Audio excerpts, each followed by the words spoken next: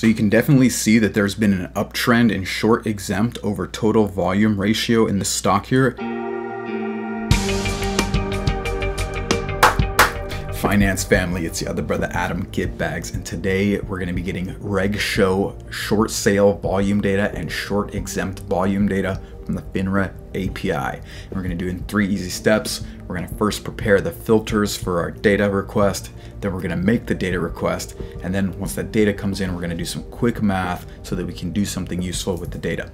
So go ahead and pop open your trusty Google, the source of all truth, and then Google FINRA API docs. Scroll down a little bit here, then we've got our documentation, FINRA API Developer Center. Pop open those docs, and then open another Google window here. Google search FINRA short sale volume data, and then scroll down a little bit, and we're gonna find here FINRA short sale volume daily data user guide. And this is gonna just help you get an idea of what is actually the data that you're receiving here. So if you flip back over to the documentation, there's definitely some stuff you might want to check out. They do have a public API, so you don't really need to make an account, but you can make an account and then get credentials. They have a whole bunch of details here about how to set up an API client once you create an account, and then how to use, post requests to go ahead and get your authentication tokens that you can use to make requests to the API. But what we're going to be doing doesn't need that. We're just going to use the public API. Then if you keep scrolling down through the docs here, there's a section platform usage limits. It's actually really crucial. You should take a read through this just to get your bearings here. They have request rate limits, so 20 requests per second per IP, and then if you're making these larger asynchronous requests,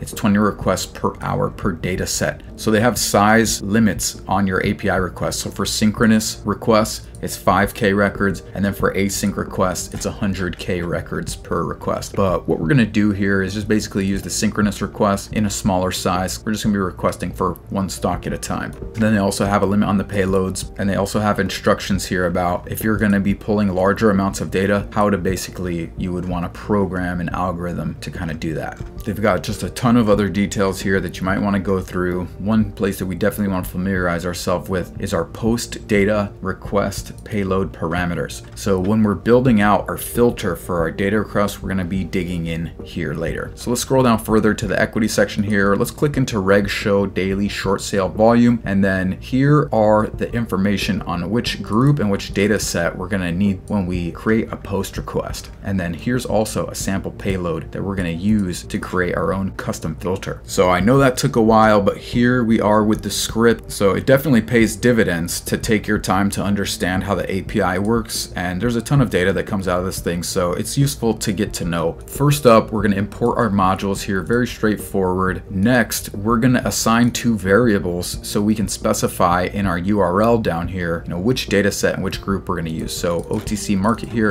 and reg show daily. You can see these details here under our reg show daily short sale volume header. We have our group and our data set here. So then we've inserted these as strings here, and then we've went ahead and just chose a ticker that we want to get our short exempt volume for. Next, we're going to build this URL with an F string here. It's going to insert our group name and our data set name into the URL. And then we're going to go ahead and create our headers here. This is basically just going to describe what type of data we're going to send in our post request, and then what type of data we want to receive back from our post request. And then up next is our custom filter that we're going to create so that we can just filter down the data when we make our request to the API. Now you can basically copy and paste the filter from the documentation. So basically, when you want to make a custom filter for your request, you can just come over here to the sample request payload and kind of copy over this into your script. You'll see that it's very similar. It's a dictionary, and then has these certain key values which you can find in the documentation. So if you go to the documentation, you scroll back up to resource endpoints, and you go to the post data subheading, you can see here in this parameter column, those are all the keys you would use in your dictionary, and then the description column is essentially the values,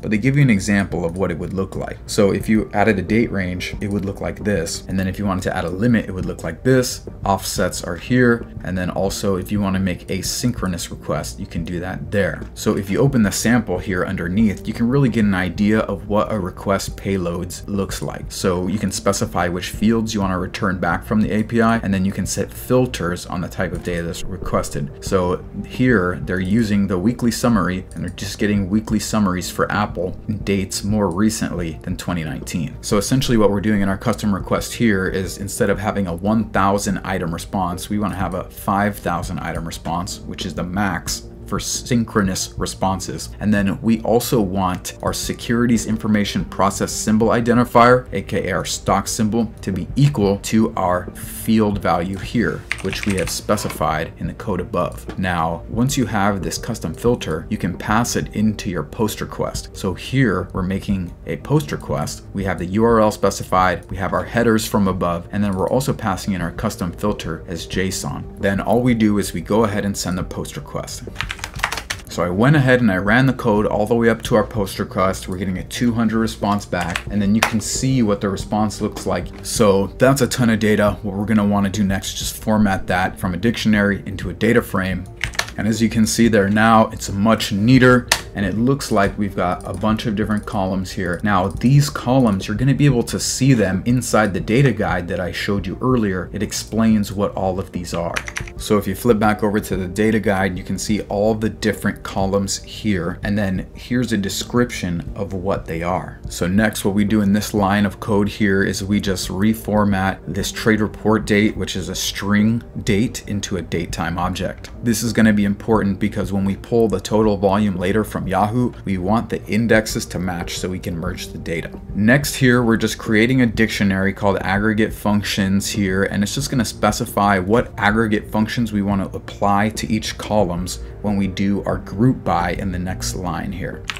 So if you look at the date data that's returned from your initial request, you'll see that there's multiple of the same day. What we want to do is we want to group the data by day. So we want to add the volume data from the different reporting facilities all together on the same day, so we kind of have like a total volume number. And that's why we're applying sum functions to these columns here. So these next two lines of code, all we're doing is renaming the index to be date, and then we're also changing the column names to these names here.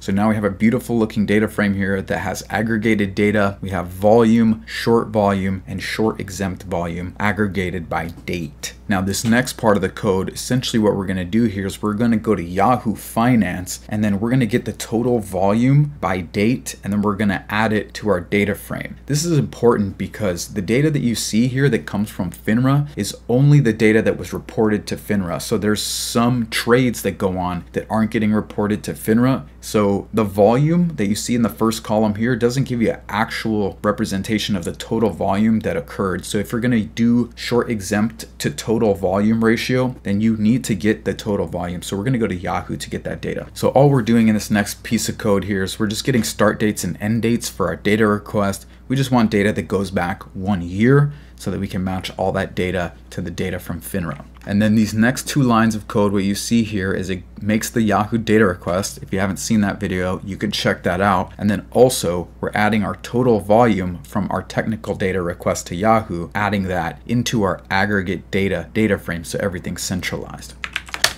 So now as you can see here, we've added our total volume column to this data frame. Now these next 5 lines of code create different ratios that you can use to analyze short exempt and short volume ratio. So essentially we have short volume over the total volume from FINRA, short volume over the total volume, short exempt volume over the short volume from FINRA, short exempt volume over the total volume from FINRA, and short exempt volume over the total volume. And then the last part just graphs everything out. So you can definitely see that there's been an uptrend in short exempt over total volume ratio in this stock here. And you can also see the exponential increase of the amount of shares that are short exempt. So you could definitely do this for more than one stock. You could put this type of program in a for loop and run it over a certain universe of stocks, or you could have your list of stocks and kind of just go like a 5-stock chunk at a time in order to make less API requests. I think that would probably be a better way. Or you could really go for the asynchronous requests and just try to do a lot. But like I said, there was the limit restrictions, so you want to be aware of that. Bam, and there you have it. You have your short exempt volume data and your short sale volume data from FINRA direct from the API. It's free. Now you can go ahead and make a short seller's dashboard. Watch out for those green candles. If you want to support me, you can always buy me a coffee. Let me know what you think in the comments. Leave me a like. Subscribe to the channel. Finance fam, you have my blessing. Let's go get these bags.